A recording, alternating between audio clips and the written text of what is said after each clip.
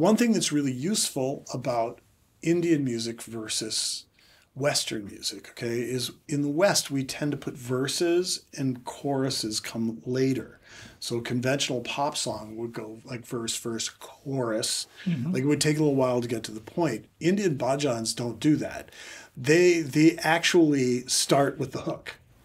So in a certain way, like that's a useful feature in terms of the modern era. So that's actually how part of this got constructed too. So some of the songs in the album start with the chorus itself. Yeah, yeah.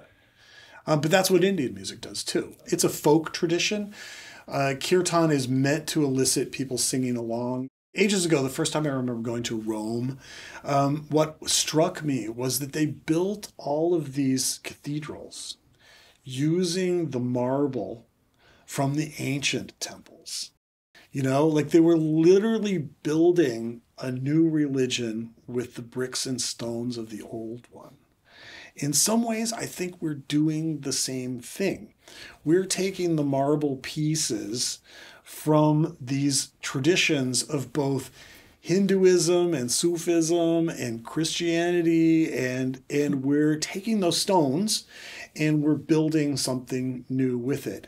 We're taking the stones of Eastern ideas about raga and the effect of melodies on your emotions, and we're fusing those with Western ideas about harmony and creating a new temple from the stones of the old